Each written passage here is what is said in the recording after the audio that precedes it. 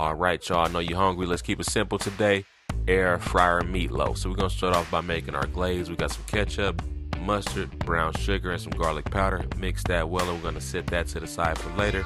Now we're gonna add our seasonings with our ground beef. Then we got some onions, bell peppers, minced garlic, breadcrumbs, ketchup, as well as an egg and some milk. Go ahead and mix that well and form that loaf. Once you got that loaf nice and formed, go ahead and add that parchment paper to your meatloaf pan, and then add your meatloaf. Flatten it down, and we're going to preheat our air fryer. Once you got it nice and hot, go ahead and add that meatloaf. We're going to cook this on 380 degrees for 40 minutes. After 40 minutes, add your glaze and cook this for an additional 5 minutes on 400 degrees. There you have it. Drain that fat, brush with a little bit more of that glaze, and go ahead and cut down your meatloaf. And as you can see, this is ready to go. Serve and enjoy.